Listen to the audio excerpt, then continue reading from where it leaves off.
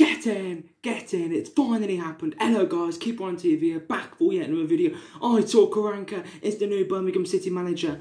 Absolute scenes. It's finally been announced. I'm absolutely buzzing about this news. Finally, a manager with pedigree. Finally, a manager that's proven in the Championship. Finally, a manager that gives the club hope.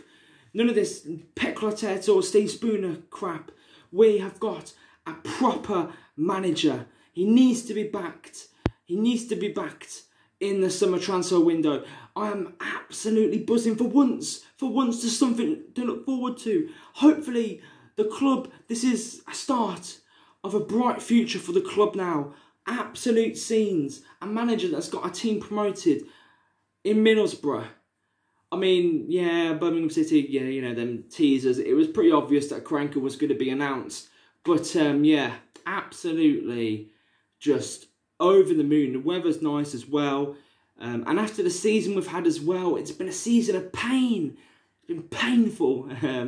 But, I've got a smile on my face. I'm pretty sure everyone else does. It's not just me. But, yeah, fair play to Dong to get a manager like Karanka. He was out of work. There was rumours like Boya, Karanka, it just popped out of the blue, didn't it? And, yeah, here we go. It's been announced. It's been confirmed. Karanka is our new manager. So, yeah, I'm excited for next season now. I think we can attract some top quality players as well to the club. For once, we've had to go through, Gary Monk, probably an exception. We had to go through Steve Cottrell, Zola, Pep Clotet, Steve Spooner, Harry Redknapp. But finally, we've got someone.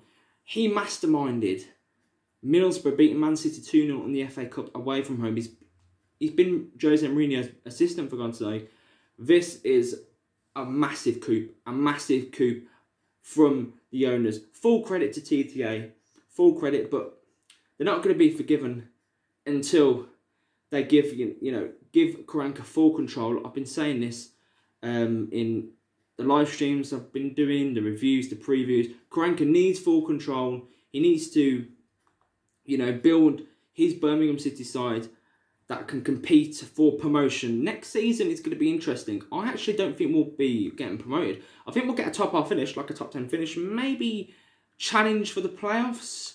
I think, like I said, I don't think we've got a good enough squad to challenge for the playoffs. Maybe if Karanka adds to, now this opens new doors, doesn't it? Because Karanka coming in, Alia, the centre back, he's available on a free transfer. A Brittason Belonga as well, who we could be looking at, because Karanka used to manage him at Middlesbrough. So yeah, that is it. Karanka. Wow. Absolutely buzzing. I'm just completely... Finally some good news. I thought, it was going to... before the season was over, there was reports of us getting Nigel Clough. But, yeah, I'm just ecstatic with this. And hopefully the new kit as well is as good. And yeah, finally there's a smile on my face. I think next season is going to be a season of some, good, I think we're going to be having a really good season next season. But yeah, leave it down in the comments below. Aitor Karanka's Blue and White Army. Get in. Keep right on. Anyway, guys, make sure to like, share, and also subscribe. Keep right on. Up the Blues.